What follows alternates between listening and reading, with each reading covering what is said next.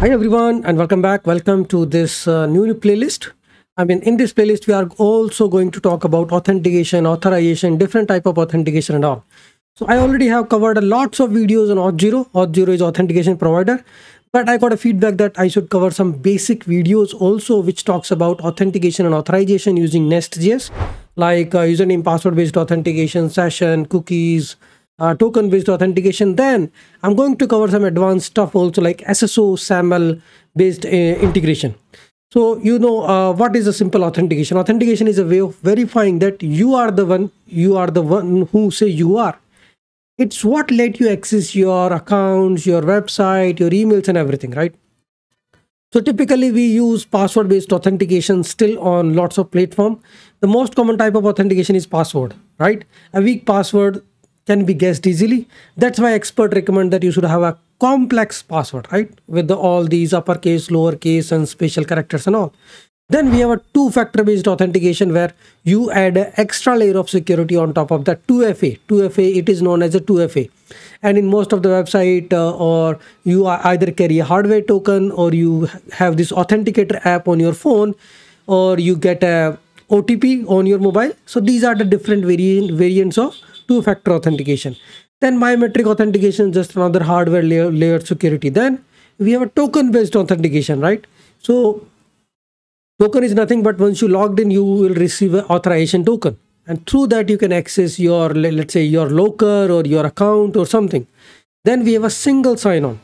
Like you might have seen this, right? You are logging into different websites through your own personal social account. I'm able to log into my pet care app using my Google account, right? So that is a single sign-on. So this is all these topics I'm going to cover. Auth0 I have already covered.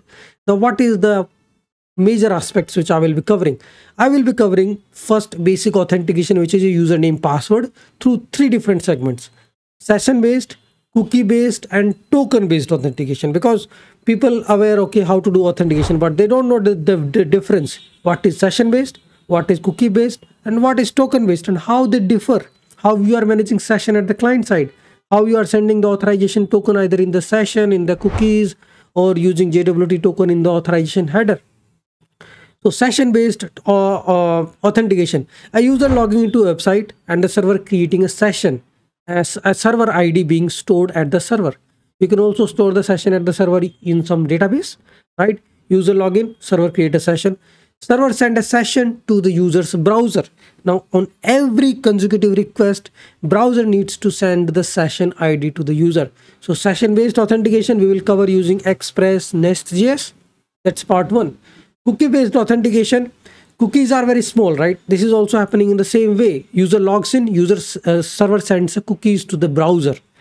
Then cookies is stored and sent back with each and every request. The browser checks the cookies, validates the user and allow him to access his account or his profile. You clear out the cookies are no more, or cookies expired, you got to log out. Token-based authentication, it is also like very popular JSON web token authentication, right? It actually you receive some kind of a JOT, right? JWT. It contains the header, payload and the signature. That's actually the string, the big long string, the token string. So user log into the server generates the token. The token is sent to the user's device, right? Now user sends the token with each and every request in the authorization header. So that the token which user is sending is telling the server, okay, this user is authenticated already using username password. He has received a token from me. So server needs to validate the token. Okay, whatever the token is coming in the request is granted by me, is validated by me. If valid, then only I will allow him to grant access, right? So this is all about three different ways of session based, cookie based and token based. I got a feedback, so I am going to cover these first. Then we have already covered basic authentication, authorization, role based and access control based. Then I'm going to cover really very important topic, SSO SAML. What is SSO? What is SAML? How the OpenID Connect? These are really advanced topics which I'm going to cover because my YouTube channel is not for just learning very basic stuff.